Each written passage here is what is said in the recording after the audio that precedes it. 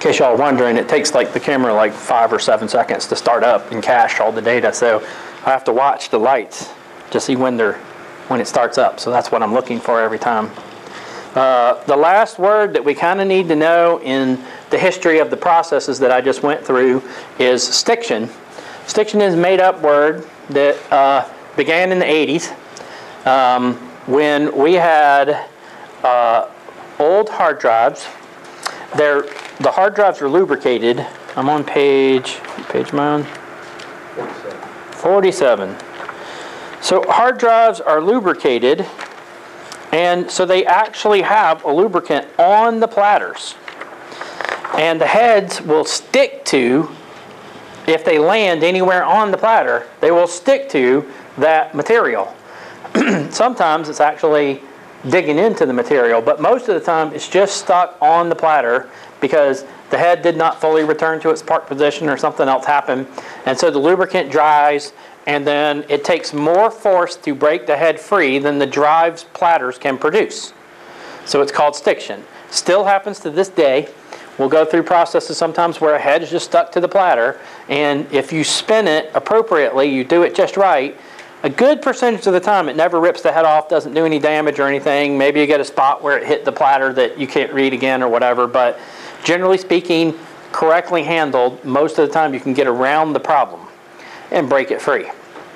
And so the reason I'm bringing this one up is that there are occasions that we will run into an environmental situation where maybe it will help to do, this is just a list of all the stuff we talked about, it will help to do this. I'm going into the myths and going to talk about myths for a second, but this is tied to this one. Freezing the drive can help you recover the data. So here's the thing that people talk about all the time, and there's like all these tech tips and all this other stuff. I'm just going to tell you, 99% of the time, freezing the drive is a really, really bad thing to do. Putting the drive in the freezer does some other things to the drive, such as, depending upon whether or not you have a motor or fluid dynamic bearings, which we will talk about. Motors, some have ball bearings, and some are called fluid dynamic bearings. And the fluid dynamic bearings has ester oil in it.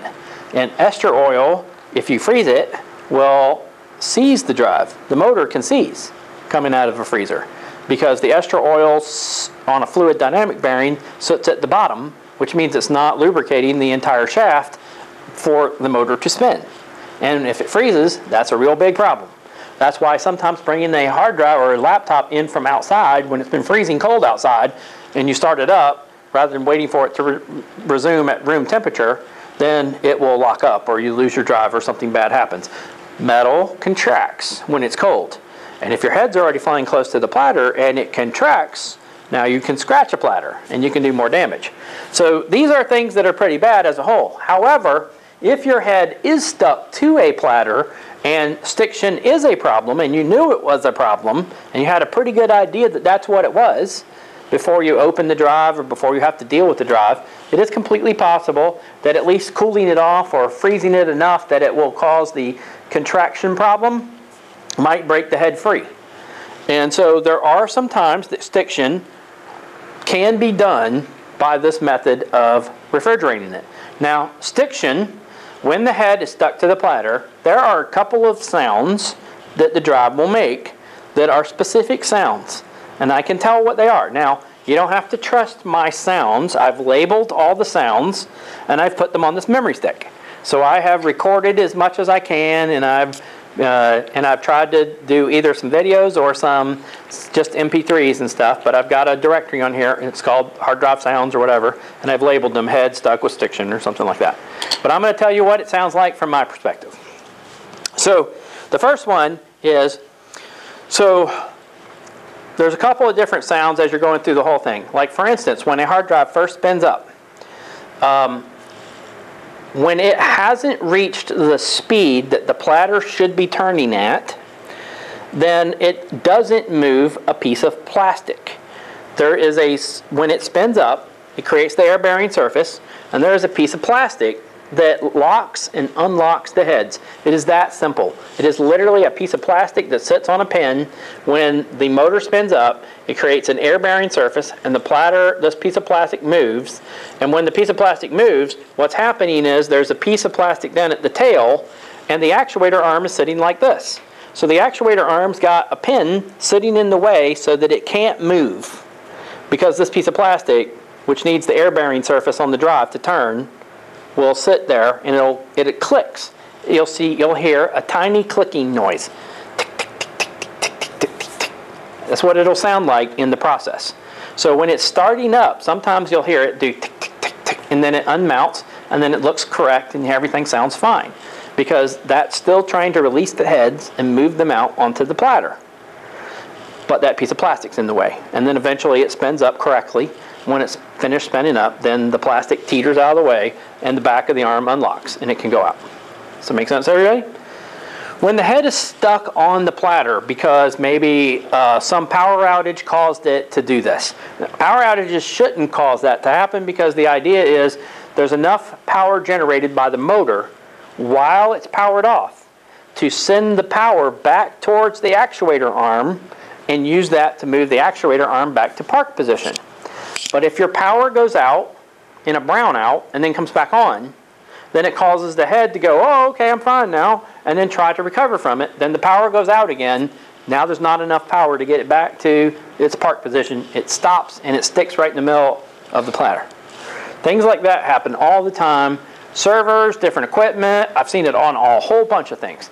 I've seen sometimes I've pulled out a RAID array where all of the heads on all the drives are all stuck to the platter. It's rare, but it has happened. So whatever happened caused a power interruption that affected everything. So when the head is stuck to the platter, you'll hear kind of what would sound like the platter start to spin up, but it's a motor, and it's trying to jerk the head, and it goes eek, eek, eek, eek. If you hear that sound, the head or the platter or something isn't moving. It is probably the head stuck to the platter. There's a chance that there's something more significant than that, like for instance somebody dropped the drive and all the heads are now crushed onto the platter. And so that can happen, and same thing, basically all your heads are stuck to the platter and you can't do anything about it, but you'll have to do a rebuild in that process. But a lot of times if the head is stuck to the platter, you're going to just get this one sound. It goes, sounds like the motor trying to spin up. It never spins up, and it just goes eek, eek, eek, like that all the time. There's two other sounds depending on the brand of drive, and one of them sounds like Star Trek. I swear it sounds exactly like phasers. It goes pew, pew, pew, pew, and it sounds like somebody shooting a Star Trek laser beam phaser gun or something. So if you hear that sound, head stuck to platter. And then the last one sounds like your hard drive is trying to play music from itself. So it'll sound like a MIDI tone, like the old MIDI recordings, and it goes that is another sign that your head is stuck to the platter. So when you hear any of those three sounds, and you'll get used to eventually when you hear enough drives or you listen to it, you'll be like, oh, that sounds exactly like, what does that mean? Well, those are the things that you're looking for. And most of the time, you can take the top of a hard drive off if you're in a pretty clean area. Now, there will be a lot of arguments about clean areas. We'll talk about that later. But technically, there was a lot of data recovery companies that ran out of garages who did not have anything for years. And now they're singing a tune like every drive will never work again if you ever open it. And it's a lie. The majority of drives will be fine in a pretty good clean area, because the air-bearing surface also is going to keep anything from sitting on top of the platters as long as it's not stuck to the platter. So usually the things that stick to a platter are your skin, your eyelashes, oil, hair, fingerprints, things like that don't fling off. If it's, unfortunately, dust is mostly made from human, but if a piece of dust actually landed on a platter and you spun it up, it will fling it off before the head moves over to the top of the platter. So, but again, you should be in a more clean environment most of the time than to be looking around and seeing dust flying around in your room, even though there probably always is. So those are the main things that you want to listen for when you're talking about a head stuck to the platter. So freezing a drive It can work sometimes, but it's got to be an environmental problem. There's another problem. Let me see if I have internet access, and I'll show you the other issue that happens. Anybody heard of 10 whiskers? You know what 10 whiskers are? No? Yes? They just want to grow on galvanized. Right, exactly. So what happens is, over the years, they have decided that lead, eventually, because we trash all of our stuff, it makes its way to a landfill, then the lead rots out of all of our computer equipment at some point in time and goes into our water supply and kills us. And so they have been gradually removing lead from solder for years. And that's why they say, like, this Mac is green and it's not going to contaminate us and it's not made with any products that will contaminate us. But there's a very huge side effect of making any kind of solder without lead in it. Lead keeps down tin's resistance to growing as a crystal. So this is called tin whiskers. I'll show you some pictures. And so this is a pretty serious thing. So solder without lead will grow and grow faster, and it'll grow like a crystal grows. So it grows like hair. And on electrical components, it doesn't matter how thick or thin that wire is. Pretty much anything that can contaminate or touch anything at this point in time, I mean, look how small and thin that is. And then when you get something that's corroding it and it touches anything else, then that becomes a huge problem. And it shorts all your equipment. So, for instance, the space shuttle and all equipment that goes into space has to be made with a large quantity of lead. They will not allow them to be built with anything else. They'll have a requirement for the quantity of lead that has to be in them, because it's even worse once you get out of our normal environment. So there'll be a lot of things that deteriorate over time, and you'll end up in a situation like this where some small component will contact or touch another component. So if you have an old hard drive and it's not working correctly, there is a chance that these whiskers have grown and touched. And surprisingly, another thing that happens now, most of the time it's easier if you take a cleaning solution, everything from scrubbing bubbles to something else, and then use a brush and you just brush over the board and clean the board. There's also oxidizing and deoxidizing agents and things that you can buy to clean the boards and the drives. It's a pretty good, I mean, this one actually looks exactly what we have on hard drives. Like, that's actually what we would see on the legs of the ROM chips and stuff that we would actually have. And if they short at all, it's an over.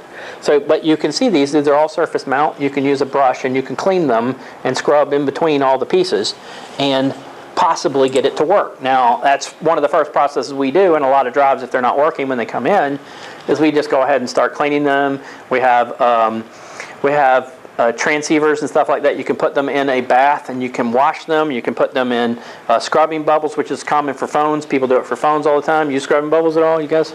No? When you got to clean a phone that's been dropped in the water.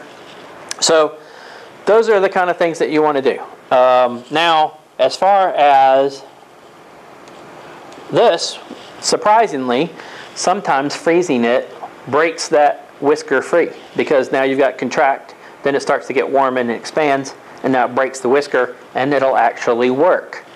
So, but most of the time, your drive will not work after 10 minutes if it did work. So it'll heat up, and then it'll be right back in the same position it is. Maybe a leg popped off, and when it froze, it sat back down and made contact. So there'll be a lot of things like that. It does create another problem, which is condensation. No matter how much rice you put in a bag and put the drive in the bag, when you have a temperature change, it's still going to create condensation. And that is worse for your drive than probably any of the other options that you have. So just keep that in mind. I would say it is not the best option at all. Now, temperature does matter to the drives when they're running. Heads can overheat. So I've seen situations where if we take something, we can even put a ribbon into the refrigerator with the drive in it running while the system is outside and we're recovering the data, keeping the drive cooler in a wine cooler or something like that. I've seen guys take, those popsicles where you freeze the popsicle and, it slides down in, a little tube or whatever. Take a whole string of those and wrap them around drives while they're running. Like, they're creating moisture in the process, but they're getting their data off, and if they do it quick enough, they're done. So temperature does make a difference sometimes in keeping the drive running. And we'll get back into those things and what you can do to cool drives while they're running. I typically use aluminum and fans and things like that where I can offset the heat. And you can also use what's called a Peltier cooler, which is a ceramic piece which is powered with low voltage, which will transfer heat from one side to the other side, and so it's cold on one side and hot on the other side. Which is those little tiny refrigerators that you buy that are USB refrigerators that you put on your desk and you plug it into USB. That's what's in it. It's called a Peltier cooler. And surprisingly, the component in it is more expensive than buying the little refrigerator. So, because you buy that one piece, it'll be $50, but you buy the little refrigerator, it's $20. So there's important pieces in it that you can buy those things and take them apart. Anyway, so frozen is not your best chance. Now, this is one thing in my rewrite that I'm changing.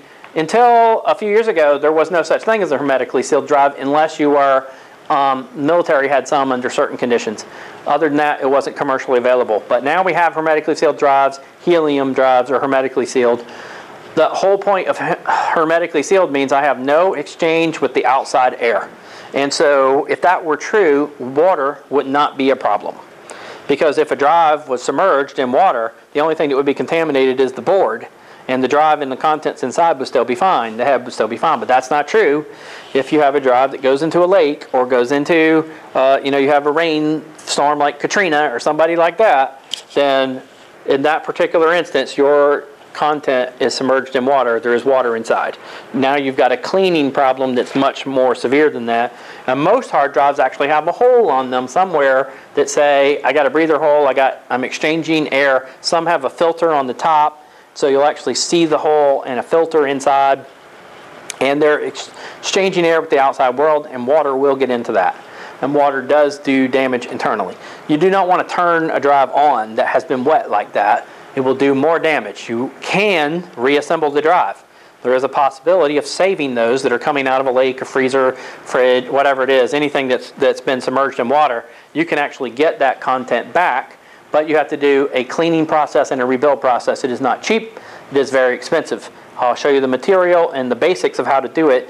But what we're going to do all week long applies to that exactly the same way, with the exception that you've got to sit there with a bath cleaning the drive until you get all of the sediment out of the drive and off of the drive before you do your rebuild. But everything else is exactly the same. But the material is expensive to clean the drives. You cannot just use alcohol and get by. That does not work. So that can do as much damage as it helps. So, okay? So one of the next things that everybody tells me in data recovery at least is they think the manufacturer will help me in some way. So if I have a problem with a client and I'm saying, listen, it's really hard to find this drive, it's rare, I have to have this exact version of the ROM, they'll sometimes think, well, why don't you just call the manufacturer and ask them for this ROM? Like, no, they're not going to help me. They're not going to help. As a matter of fact, they don't even want me to do this job because they don't want anybody to know how bad the Western Digital drive is or how bad the Seagate drive is. They get really upset when we start combining data and telling people, like Backblaze is, theirs is obvious because theirs is just running in the server and how many drives died and they just count them and they pull them out. But if we actually got together as data recovery people and said, what are the problems that we're seeing, when we get a line that shows like 97% of all drives have the same failure, then it's a real problem. Like for instance, the firmware bug, in 2008 there was a set of drives released by Seagate that had a firmware bug in it.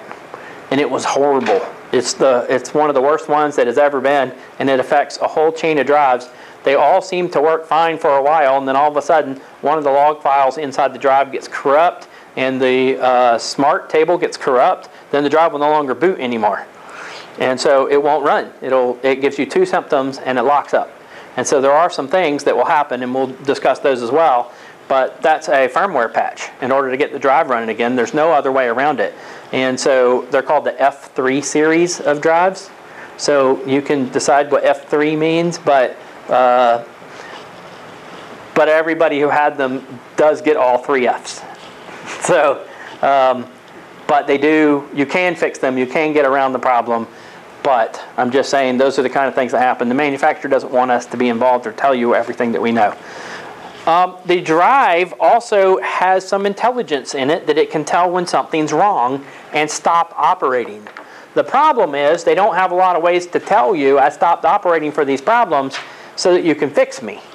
But in our world, in data recovery, we do have modes where it will tell us, like the PC3000 is one of the tools that if you hook it up and it is in safe mode, it will tell you that. And it'll say that the drive has fallen into safe mode because there is something corrupt maybe in the ROM or in a table, and it doesn't know how to deal with it, so it just stops loading it. And so that is called safe mode.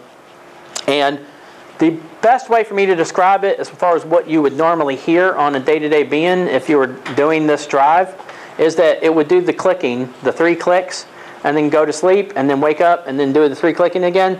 It will never, ever, once it gets into that mode, never, ever return from that. There's no chance that next time it turns on that it's going to do this. So it'll go click, click, click, stop, power off, turn back on, click, click, click, power, and it'll go through the cycle. It doesn't always power off. 3.5-inch drives will try over and over and over again. 2.5-inch drives will give up. They'll eventually go click, click, click, and then park, and then turn off, and then they won't come back on.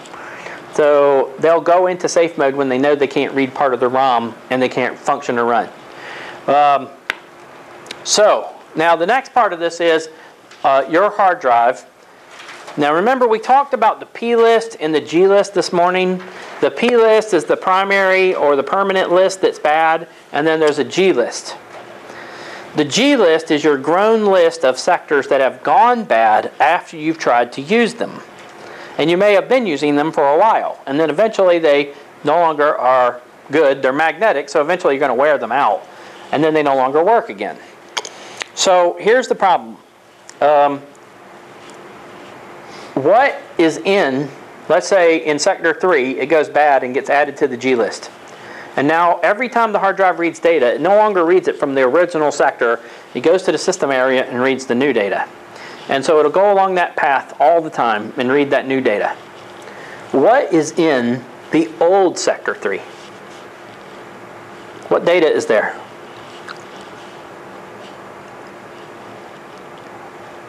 Well, what do you think would be there? Slack space. Yeah, it's similar to slack space. It's going to be extra junk that was written back then, and now it points to a new location, so new data is being refreshed over here. But you don't know what random data is in that old sector that was left behind. It didn't erase it. It's still there. So the data exists, but you no longer have access to it. Does that make sense? And you won't unless you have a PC3000. You won't have access to that data. So unless you're some special dude who knows, I got to go out and buy a PC3000 to get to that sector, you won't ever know that, right? So let's say you work at the DoD and you have a bunch of hard drives and you are told to wipe those hard drives and make sure there's no data on them anymore, and just coincidentally we're going to sell them on eBay. It's not going to happen, but just say you're going to do that, right? Get my point, right? Or release them or put them somewhere or surplus them. It doesn't matter what you're going to do with them. They're probably not going to be with you anymore unless you guys decide to crush them, right? So you're going to get rid of these drives somehow. Your danger is no matter what you do to wipe those drives using normal methods, you cannot get rid of the content in the G list. Whatever those sectors are that have been written to prior are still there. And you have a danger that that might be a password file or an IP number or something dangerous that you don't want the rest of the world to know. And I will tell you, 30% of the time, there's enough data in one sector for me usually to be able to tell you who you did business with or what it was about or some file on the system. And I've done these before. I've worked for Intel a few times. I've worked for other companies that they send you items that come off of a line after they're supposedly wiped, and they are trying to do a recertification process to see, what in our process fails and see how many drives. And out of 10 drives from most of these vendors, I can recover 3 of them something from them. Something, because I wasn't supposed to get anything. I was supposed to get 0. Somebody certified them as erased. And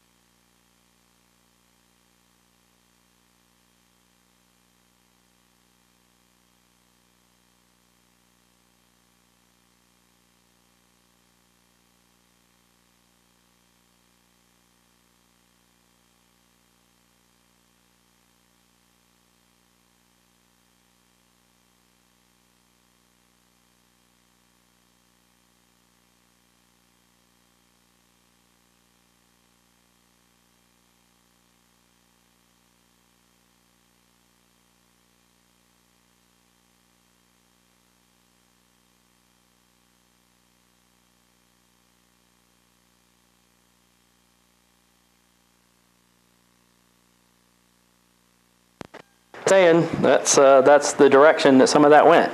Anyway, so those are, I'm only temporarily turning off my mic so people don't hear all my secrets that might get me in a lot of trouble if they got published. So not that I like that from that standpoint. I got to testify if I have to, but you know, when a company hires you to do it and then prove it, that's a little different scenario than I'm proving it and then going against the company. So, because I've got enough other stories, and I've got documented proof on some of the others that I've used in court, so I can show you those. And we'll talk about those later so that we can't draw a line between the two and the one I just said. So anyway, so the point is this. Again, the G list you cannot get rid of easily at all. So Gordon Hughes, the guy who wrote the other book called Hard Drive that I talked about earlier, he, back in 2004, 2003, and 2004, he went to the ATA Command Committee. It's called the T13 Committee, which still today, if that's what you want to look up the specs for hard drives and how they have to work, there's a committee that's involved in the communication process for how hard drives have to work for certain commands. Now, they can make their own commands internally, but you have to have a certain set of them to communicate natively across all motherboards, operating systems, file systems, everything else. So, so they go to the committee, they ask for a command to erase track by track the data in the tracks. So in other words, I don't need to know what the drive knows about the G list. I just erase the whole track. So it goes all the way across the track, erasing all of the G list content that would be there without touching the G list table, because every manufacturer might modify them. So they have to write a command, or supposed to write a command into the drive that is called the secure erase process. There's also a secure erase enhanced. And just trust me again, you should test all of your findings on these, because I've found code to do different stuff. But secure erase, the premise is that it's not a tool. I know it looks like a tool. All the tool does is pass the command to the ATA controller on the hard drive. So it passes it through and says to the hard drive, go do this thing. And when it does, the drive stops responding to all requests. The drive will go off into Never Never Land, do its own thing until it's done. And it's all local to the drive, so it's very fast by comparison.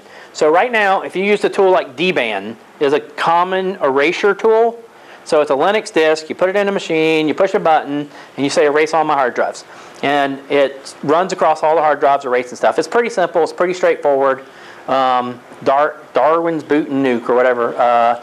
So that tool has to transfer every sector across every drive. So all the way across the bus. So anytime you're talking to every sector, it has to go, erase me, here's a bunch of zeros. Erase me, here's a bunch of zeros. Erase me, here's a bunch of zeros. So it does that for every single thing that it has to touch. When you send an ATA command that says do secure erase, it says, hey drive, erase yourself. and it goes and uses its own internal code and says, okay, sector by sector, and it just starts going through the process. So it's not transferring over the bus. It's the difference between Microsoft Access and SQL Server. Like, it's the same concept there, okay? Everybody good with those things? So he later asked for a more advanced version that did 3 passes in logging. So this whole point is supposed to be that it's supposed to use the standard for sanitation, the DoD standard 5220, and then it's supposed to erase reallocated blocks. That's what those are called. Reallocated blocks are what you want to get rid of so that you no longer have any data in them. So that's what this is for. So if you ever need to do an erasure process, try Secure Erase Enhanced and then Secure Erase before you move on to any other process. There are some tools that are made to do all of the processes in order. So there's a WeebyTech makes a tool that it has like 35 processes in code, and it's called Drive Erasure. And you hook it up, and it starts with the highest level all the way down to the lowest level. So it starts until it finds the first one that it can run, and then erases all of the positions that it can. Does that make sense? So you should be looking in that direction to erase something, but you can do this on a Linux box or anything else. You have to be careful about Intel motherboards because Intel considers this to be a possible virus situation. And the problem is that you could never run it like a virus could run it because you can't be an active hard drive in the system when you start running it. So it can't be like Windows is booted and running. It would have to be just a plugged-in drive, separate. So, but you can do this with other items. Just have a motherboard in the corner somewhere hooked up and you can do it. Anyway, so that was kind of the quick story. He has a more advanced process for doing that as well. So if you need a logging process, but just try verification too to make sure. All right, the next thing is, I already talked about this, the secret magic tool that can recover everything regardless of what the hard drive is. Basically, more than 20 years ago, there was the chance or the possibility that you could use a magnetic tool to read the magnetism on the drive and recover that data. Now, it's way more difficult than what it sounds like. You have to have all the platters, you have to have the layout, the encoding. There's only ever been one machine that was made that could read data pretty consistently that wasn't from its original source with its original heads in the original hard drive. It was a tool that was made by a company called ActionFront, and they never released the tool. They demoed it someplace. They took Western Digital drives with a generic type of head, and it could only do like 40 gig drives, and you could take the platters out of a drive and put them in this machine, and in 2 months it would have some of your data. So like it would take a long time for it to do it, and there was some process that they did. ActionFront never released it. They only talked about it and had some propaganda stuff and showed it at a conference someplace, which is the only reason I'm bringing it up, because people talk about stuff all the time that never happens and they never released, and make imaginary things. But ActionFront got bought by Seagate. It is now Seagate's data recovery company. They have their own data recovery, 365 whatever recovery. That's what their company is, i365. They never used this tool, never made it, never did anything with it. And as far as I know, they don't even have it. They don't even have anything additional that ever ran. But that's the only time it's ever come up. So this tool and a process you can actually use, you can kind of see where layout of data is, what bits would look like. This is a CD-ROM though, so this doesn't really kind of count in the normal realm of what you'd see on a hard drive because the encoding process is completely different. But I got somebody to take a picture for me. I got 2 pictures. This is a broken one, so that if you had a broken platter, the idea was that you could try to read the data using this without a spinning disk. It's not possible. It's not plausible. There's no reason to even keep talking about it from the standpoint. And once we switch to GMR and perpendicular, the encoding process is so in-depth that it now would be impossible to use a cantilever and any kind of regular magnetic recording material. On top of the fact you need to have the complete layout from whoever the manufacturer is for their encoding process in order to get around this content. Okay, so there is some tests that were done on this. This is a paper that was released. I actually know 2 of the guys in this list, or knew 2 of the guys, Craig Wright and Dave Kleiman. And I made this slide many years ago. I was really good friends with Dave Kleiman, and he has now perished. And so he has been, he died in 2011-ish. And you might recognize Craig Wright and Dave Kleiman as the 2 that are battling, or the battle that's going on right now about Bitcoin. Craig Wright has claimed that he created Bitcoin. He is now living in hiding from Australia in London. He's now moved to London to get away from what they're trying to do to him in Australia. But the claim was that the 2 of them created Bitcoin, and that there's a huge amount of money that has been held in a repository somewhere, and that Dave Kleiman's family knows somehow about this money and how much he supposedly was given, or in the process of creating these, and they're the first 1 million Bitcoins that were mined.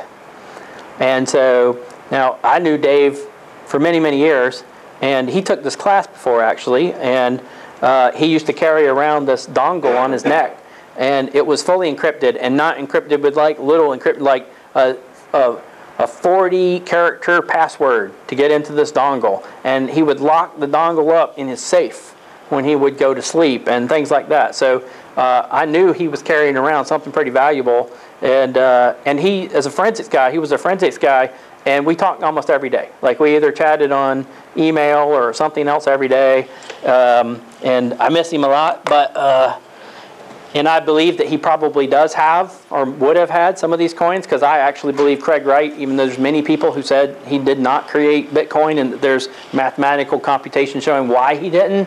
You can follow this whole path right now. It's still going on. There's a legal battle going on right now, and surprisingly it's coming up like any day, like maybe, I think it might be today. Supposedly Craig Wright put the encryption key, he did the Back to the Future thing.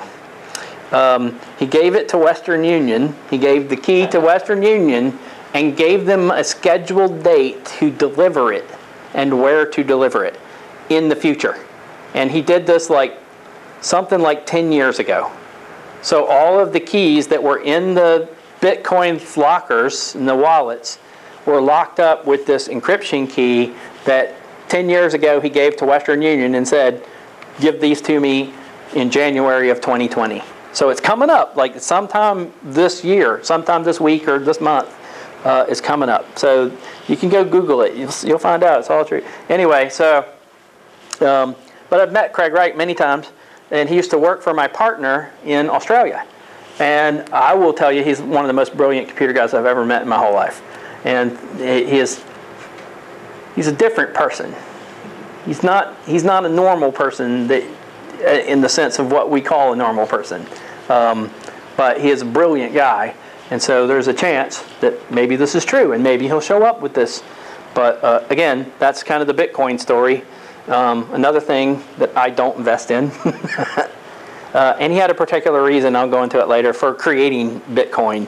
But there'll be a lot of people who would tell me I'm full of crap and that it can't be right. And some brilliant people also. But we'll see. All right, anyway. So again, there's a paper written on that. And the whole point is they tested drives to see if they could recover them. And they don't say in the paper, you can go look at the paper, buy the paper, and see what it says. But ultimately, it said that the error bit rate is so high, it's not plausible. So that's ultimately what you get down to. So, and those were all pre-2006 drives, too, that they tested. All right, so now we are on, what page are we on?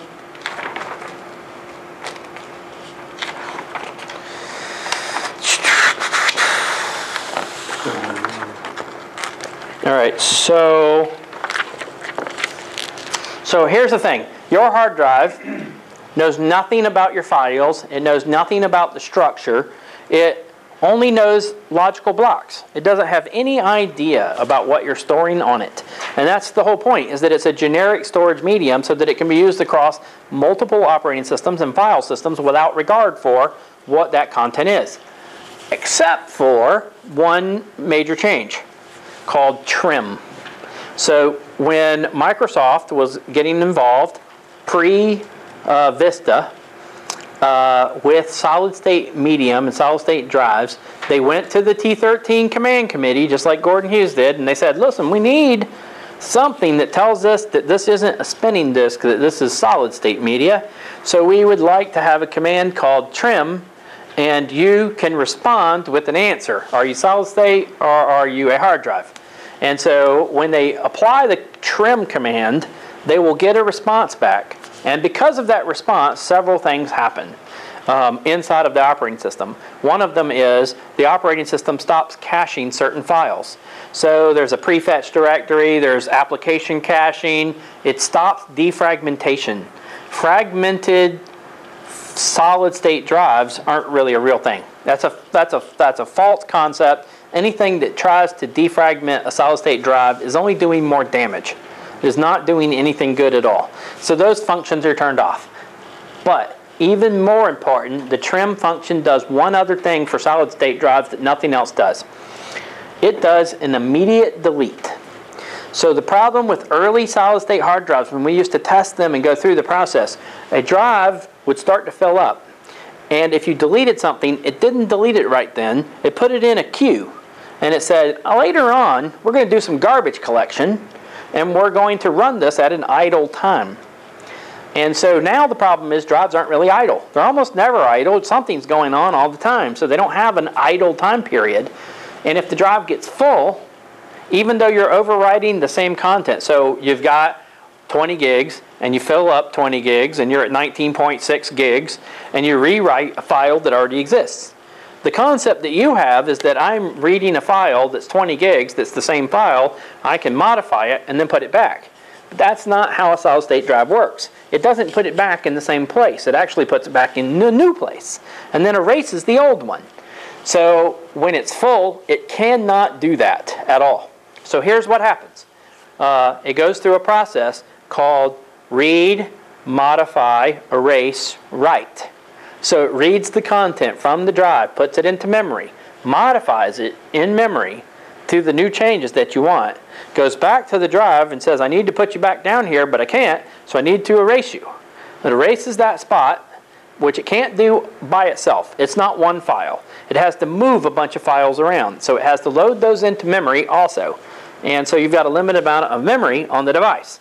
So now you've got a process that's taking a really long time. It has to swap little pieces of itself all over the place, like a page file does. And then it eventually then will write that content back down when it's finally done. So when you get a full hard drive, it's full solid state, it's super slow. Now we don't have quite the same problem we used to have because now NAND is cheaper. They just add more NAND, and then they wear level it into a space that wasn't supposed to exist. So now you've got a whole nother process taking place. But in infinite wisdom that Microsoft had, and I'm not saying it's bad wisdom, it's just infinite wisdom that they have, that they always seem to try to do something into the future to destroy our livelihoods. They decided that when you kick off the trim command, it immediately deleted whatever file. It tells the drive, don't put me in garbage collection and don't wait till later. Do it now. So your drive actually pauses for a second and it erases the sectors involved in that transaction now. So what that means to us is in a drive that's trim enabled, when you delete content, it doesn't really exist anymore. Like, it depends on your operating system and your file system and cache and all these other things, but effectively, if trim is enabled, it erases that content now and it's gone. And there's no recovery from it. You'll search that drive all day long and it won't be there. Works really well on Microsoft systems, still fairly poor on all the Macs. On Macs, there's still some process that I've been able to rebuild and do some of that, so I'm not sure they've got everything completely enabled, and that might have something to do with the iPhone, because they're all basically the same thing, that there's some differences that have transactions there, but APFS is a new file system sitting on top of it, and there may be some other things. APF is incredibly difficult to recover from anyway. It's already again, something that destroys our livelihood. They're trying to destroy everything that we can to recover data from. All right, so the hard drive does not know anything about your files. The only transaction that really happens now is that if it's a solid state drive, then your operating system and the file system, which is unusual, never happened before, are both involved in the transaction. So solid state drives, it can cause your operating system and your file system to become both involved in the transaction, whereas before, the operating system never really had to involve itself with what the file system was doing. The file system was doing its own thing. Does that make sense to everybody? And why it's a big deal. So now, on the next page, I do want to point something out. On the bottom of page 72, I put this last line. LBA equals cylinders, heads, sectors, the heads and sectors per track. This is the actual formula.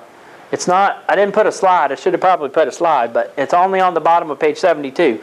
This was just to prove to you that logical block addressing is still a variation of cylinders, heads, and sectors the way it was in the olden days on the very first hard drives we were using. When they finally went to logical block addressing, they just used a calculation from cylinders, heads, and sectors to do the same basic premise. But they involve something else now called a zone table. And the zone table basically breaks content up into football fields on the hard drive. And I'll get into that again later and try to show you what I mean. But this is one of those things that this is the only page I have that I put this information on. And eventually I'll make this a slide, I guess. But the whole point is that we used old technology to get to the new technology for the new location. And there's still a physical location that you can visually see when you're talking about where your data exists. In the old days, it was a lot easier with cylinders, heads, and sectors because you could be exact. You could say, on this platter, in this location, at this spot, is where I'm storing my Word document. Well, now we can only visually see it by an approximation.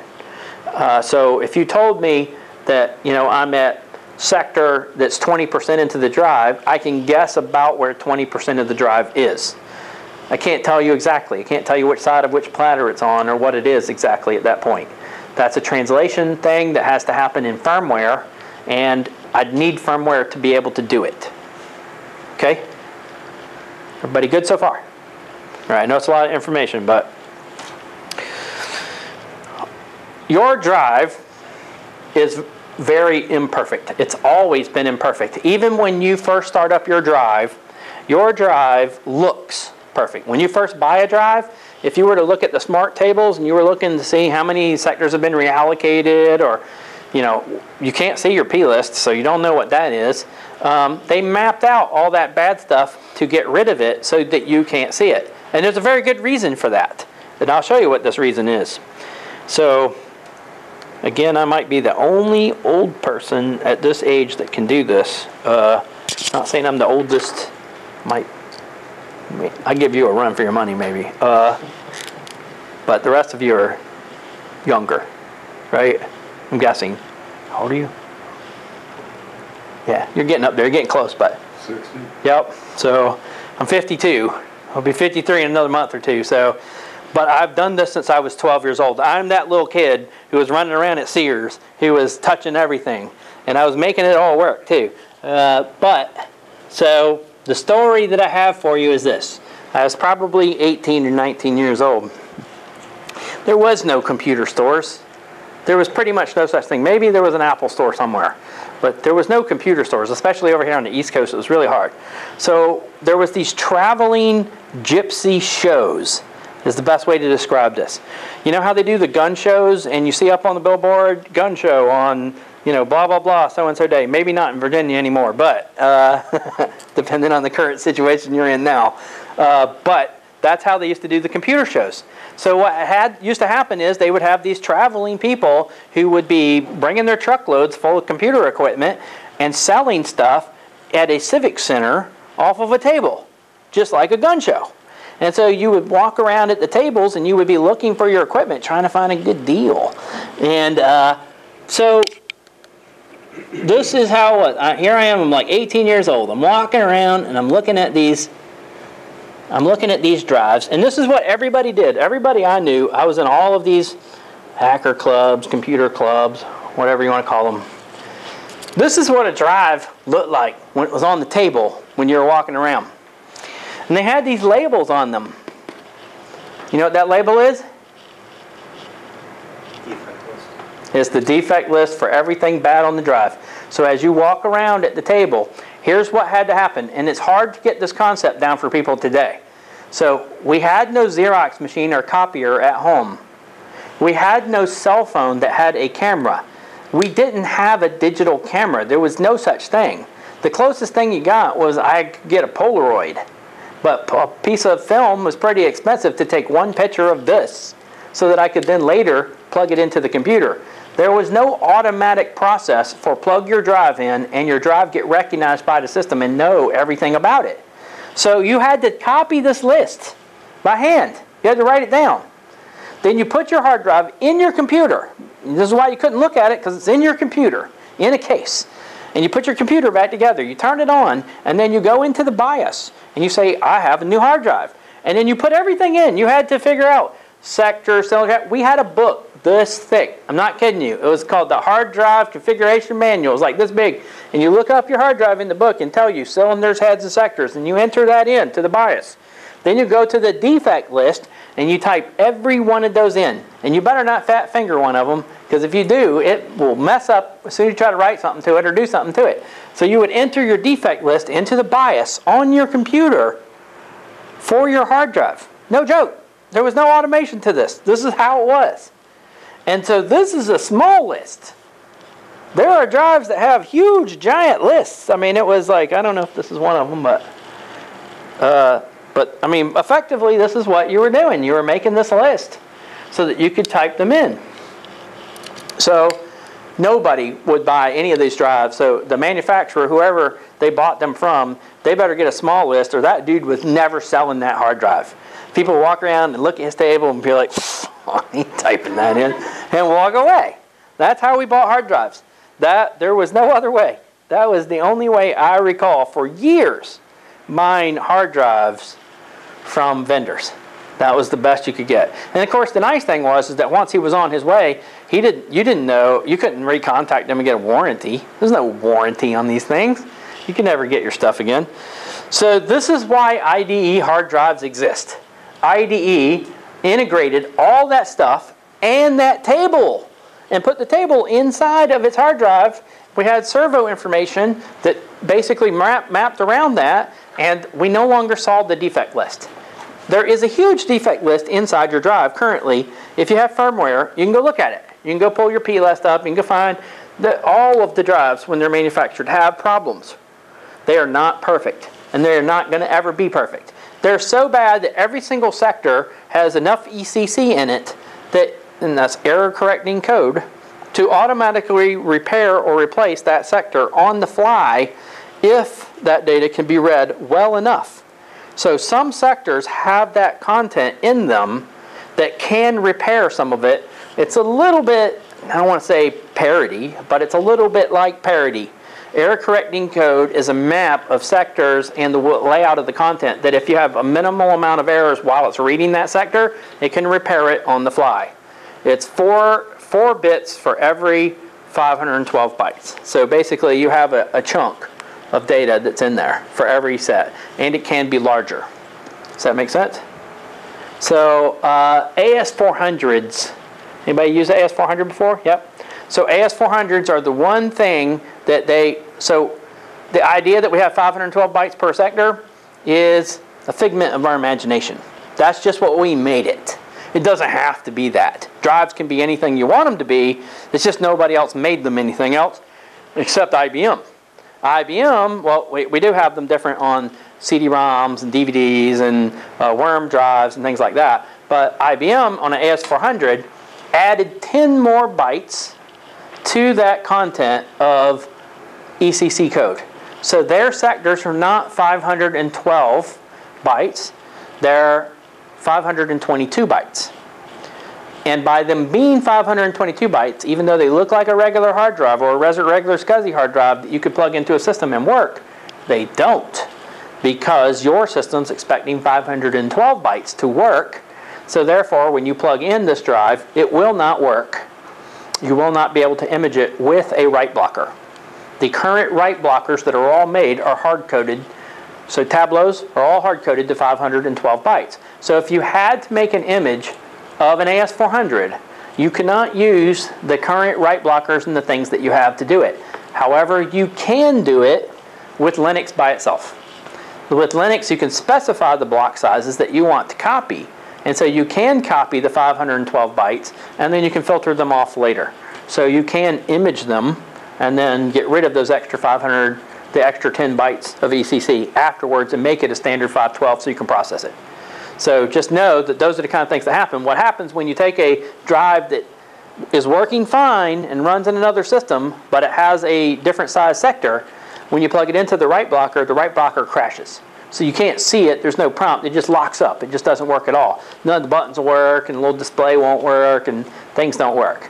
But when you know something's working, then you start investigating why. And I've had to do AS400s before, so that's why I'm bringing that up. So it does happen from time to time, still fairly rare. Surprisingly, AS400s also use 4 hard drives. By default, when they're built, there are 4 hard drives in a stripe configuration. They're not even in a RAID 5 configuration. It's like a super expensive machine with all the stuff that needs to be done. So they added the redundancy to the sectors instead of adding redundancy by having a drive. So they're not in a RAID 5 configuration. They are striped. So that's when you're in a RAID 0 situation with a very pertinent machine, that seems like a pretty big deal, but that's what happens. So everybody good so far? All right, you guys want to take a break again before we get to this next section? Everybody good? Bathroom, coffee, drugs? Yes? All right, we'll take a break for a minute.